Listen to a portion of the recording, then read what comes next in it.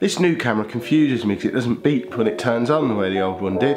Anyway, before we get into the Q&A, oh that's heavy, Macbook Pro unboxing.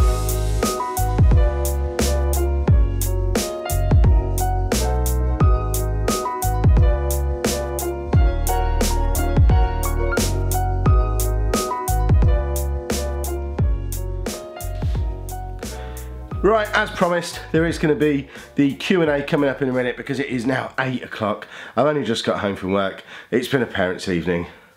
I remember back when I used to have a real job, when it used to be completely normal to get home from work at like 6:30, 7 o'clock, do that 6 days a week, and it would be completely fine.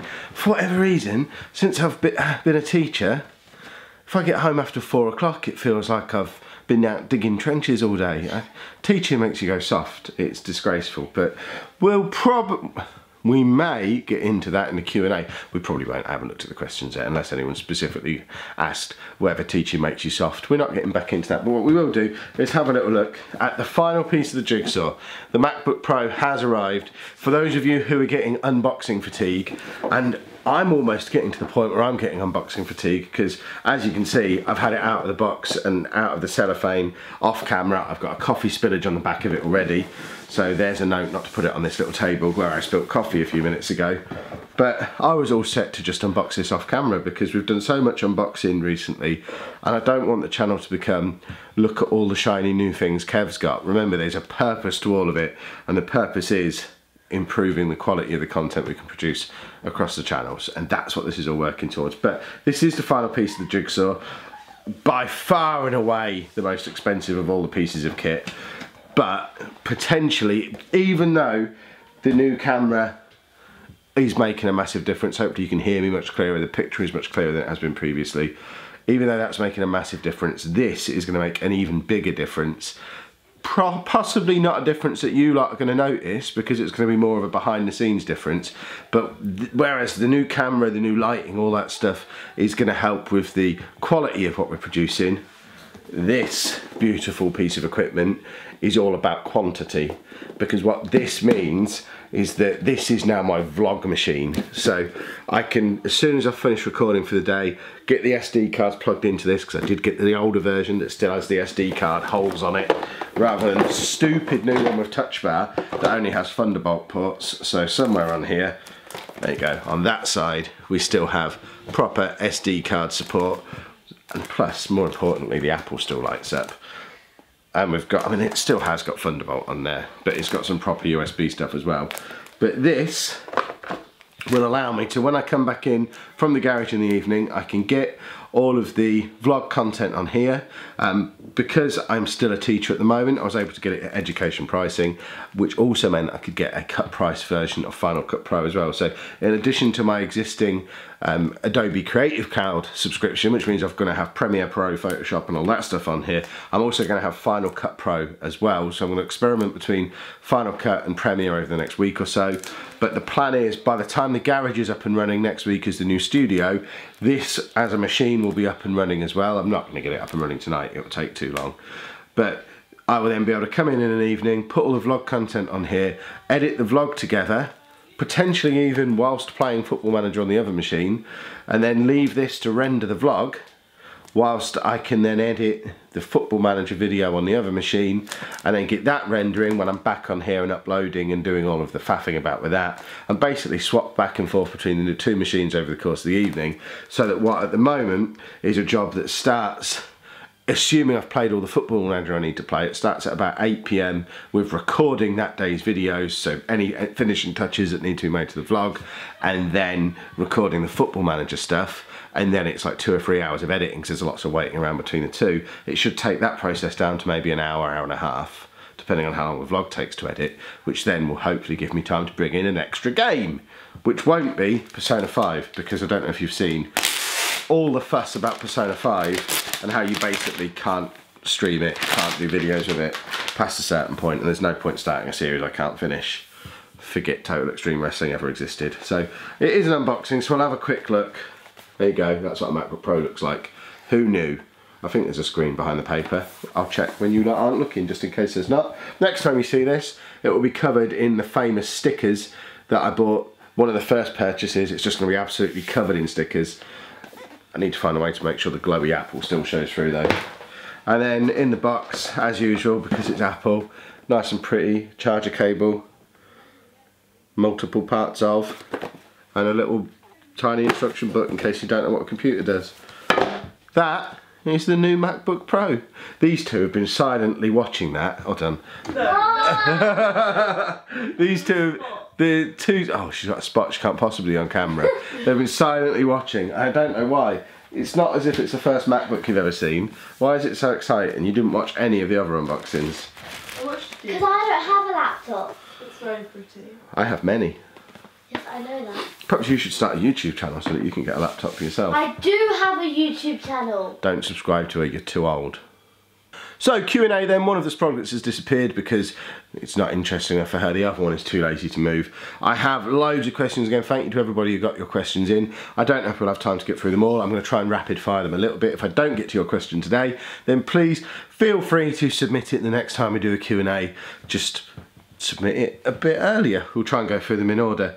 But there'll be at least 3 more Q&As over the next 6 weeks or so because of when parents' evenings occur, and it's the only way we can throw an episode together in like an hour.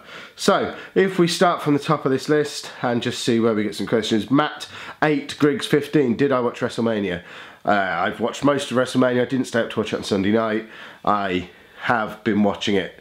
I've watched a couple of hours an evening, Monday and Tuesday. I'll probably watch a little bit more later on while I'm waiting for rendering to happen and waiting for this new laptop to set up. So I haven't watched it all yet, but I will have done probably by the time you see the answer to that question. Andrew Barter wants to know, what are the key things I've learnt since starting the vlog? You won't know where your channel is going. If you are a content creator yourself, you won't necessarily know the direction your channel is going when you get to episode 1. We're doing this big relaunch next week when we get to episode 100 of the vlog, because if you look back at the first 5 or 10, even 20 episodes of this vlog, it's a completely different animal now to what it was then. And that's because when I started out, the genuine reason I was starting is because I wanted a way to track a weight loss thing. And I suddenly found out that I was enjoying vlogging so much that it actually became more about the vlogging, less about the weight loss. And now it's the point where, okay, that weight loss thing, that's completely on the back burner now, and the vlog is front and center and is going to be this thing that I want to do long term. So I had no plans for that to happen when I first started out. So the big thing I've learned is you have to be flexible with it and willing to roll with the punches a little bit and listen to the audience, try and get a handle on what they enjoy. You will never be able to predict the videos that go big. I don't understand why my biggest video on this channel is from Birmingham Comic Con. Resd is a much bigger event, I think, and no one's interested in that video. The stuff about Sproglet, that was a surprise when that exploded. We weren't sure whether to include his stuff in the channel at all for a little while. If you watch through the vlog chronologically, for the first probably 2 or 3 weeks, we barely mentioned the fact that there are kids in existence. Anna's barely featured. And it started to become obvious that the videos that people really loved were the ones that were more about the family. So that's become more part of the vlog. The whole stuff about me talking about business stuff, I thought that was going to be a massive hit, and it's actually turned out people aren't really that interested in it, and the view counts are much lower on that one. So there's no way of predicting what people are going to enjoy. There's no way of predicting what you're going to enjoy with the content you produce. So yeah, the big thing that I've learned since starting the vlog is if it is something you're interested in doing, you've got to be prepared to be a bit flexible with it and not really know where it's going to end up. And as much as I try and plan ahead, like 100, 200 episodes now, like we talked earlier in the week, I have no idea where this vlog's going to be in a year's time, 2 years' time. It could be anything, it could be nothing, who knows what's going to happen, but we'll figure it out along the way. Joe Maggs wants to know, Kev, as a teacher, what's your opinion on the changes to the GCSEs? As a teacher, I don't like the changes because they've made them harder, so it's harder for teachers to do their job, it's harder for the students to get good grades. As a person, I'm kind of in favour of it, because I think it was getting to the point where I know as a teacher there were people getting grades that they didn't deserve because they could just keep churning out coursework units despite not really understanding subjects. And there was, certainly as a computing teacher, there was ICT qualifications a few years ago where you could just keep churning out coursework and end up with 4 A stars at GCSE. and all your other subjects are getting like C's and D's in it. And if you've got a situation where something like that's allowed to happen, then obviously there needs to be some kind of reform.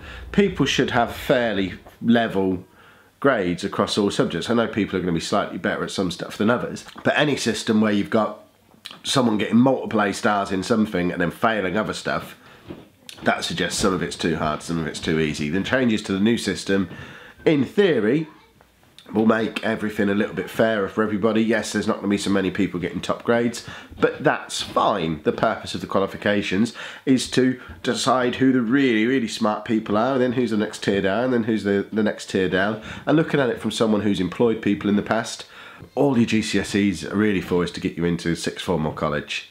And then all sixth form or college is for is to get you into university. And even university, all that's for is getting you your first job. And from then on, it's just about how good you are at what you do. So don't get bogged down in stressing out about GCSEs.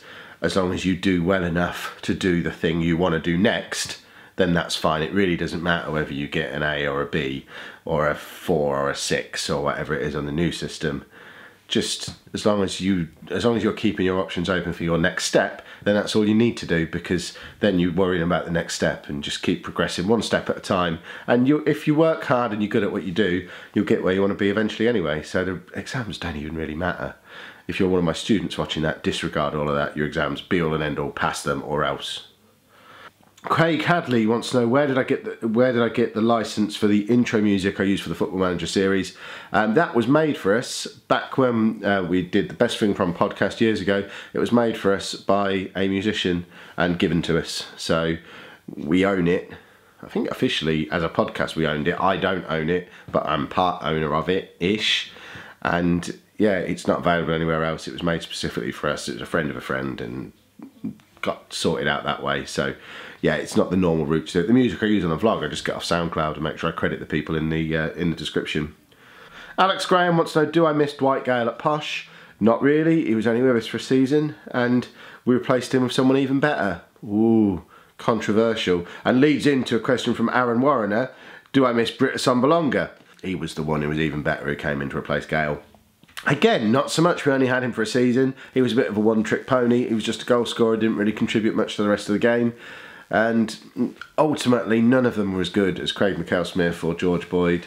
And they're the ones I really miss and will forever miss, because the like of them we will never see again in Posh shirts, probably. Mega Corey 1977 wants to know, what do I like about editing?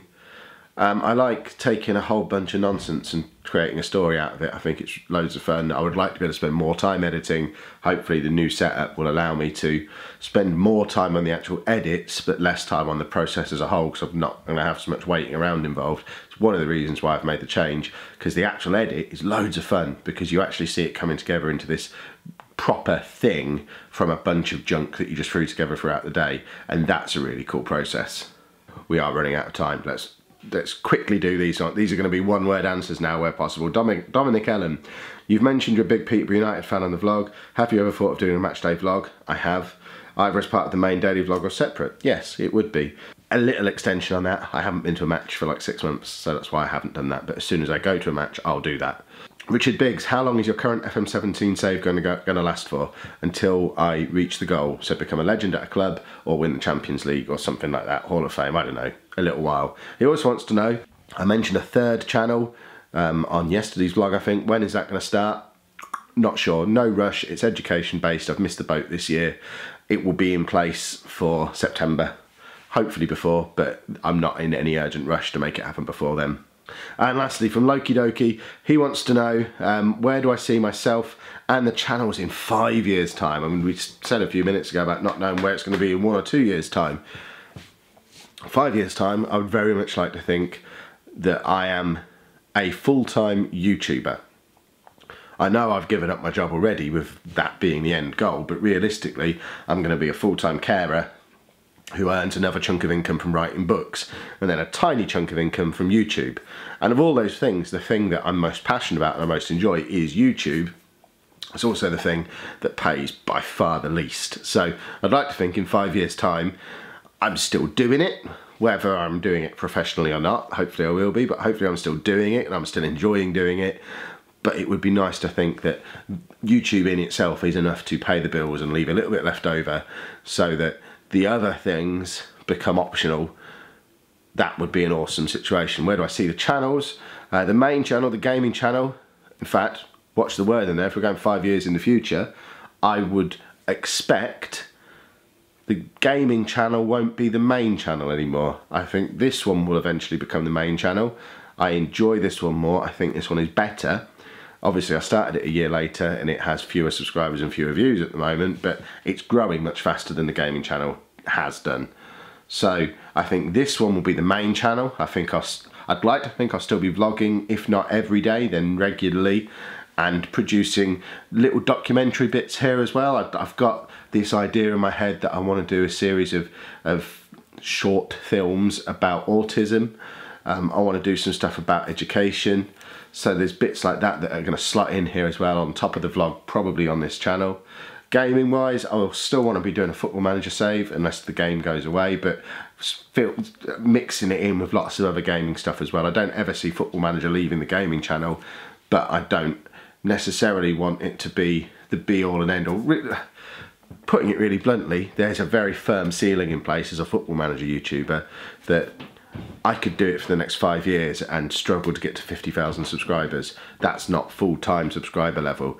Whereas if I have a nice mix of games and strike the right games at the right time and get the right bits of audience, I can grow faster and also potentially bring more people into Football Manager who wouldn't try it unless it was on a channel that they were already enjoying for other stuff. So I want hundreds of thousands of subscribers. I want to be pushing towards 1 million in 5 years' time. It would be amazing. But that's not going to happen just from Football Manager. But Football Manager, I've said it lots of times before, I'll continue to say it, it's a game I've played pretty much every day for the last 20 plus years. I'm not going to stop playing that game every day.